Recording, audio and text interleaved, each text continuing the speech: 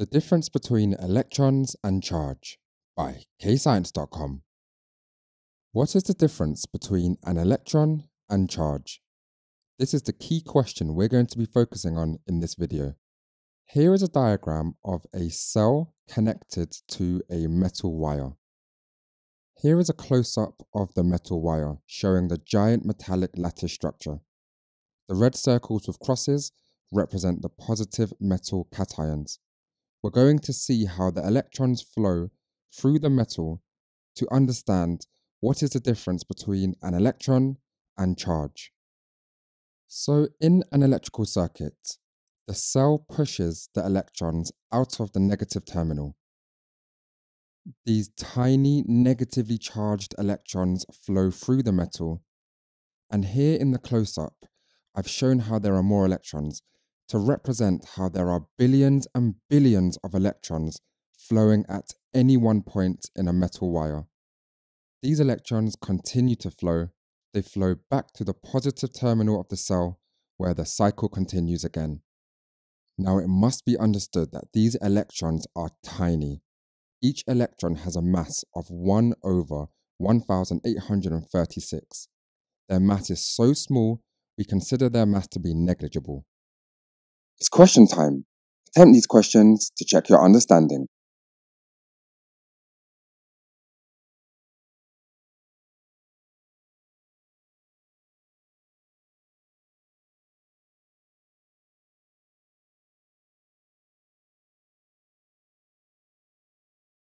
Because their mass is so small, there are a lot of electrons flowing at any one point.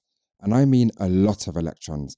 There are billions and billions of electrons flowing.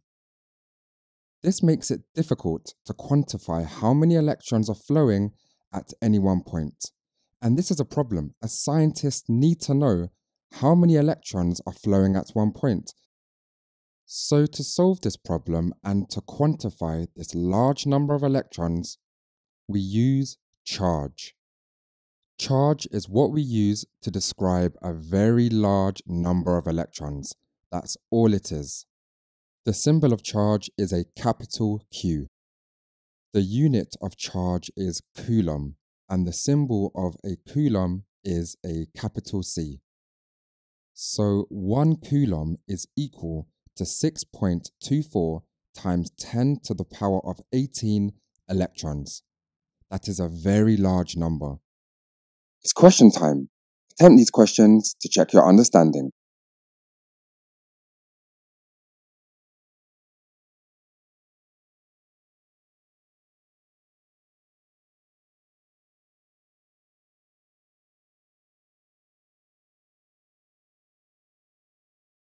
.24 times 10 to the power of 18 is a very large number. It looks like this.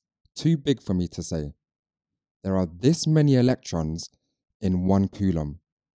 So you can see why we need to use charge to be able to quantify how many electrons are flowing at any one given point. So 2 coulombs is double the number of 1 Coulomb. 2 coulombs is equal to 1.25 times 10 to the power of 19 electrons. The higher the unit of charge, i.e. Coulomb, the more electrons there are. So to summarize, an electron is a subatomic particle found in the shells of an atom. We know it is negatively charged and has a very small mass. Whereas charge is what we use to describe a very large number of electrons. The unit of charge is a Coulomb.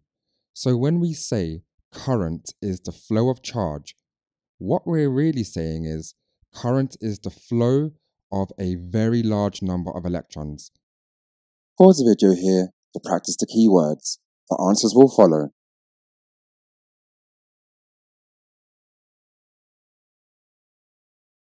Press pause to answer the questions. The answers will follow. If stuck, just rewatch the video. Press pause to go through your answers and make any corrections to your mistakes. And don't forget to visit KayScience.com for more videos, worksheets and quizzes at KayScience.com. And don't forget to like and subscribe.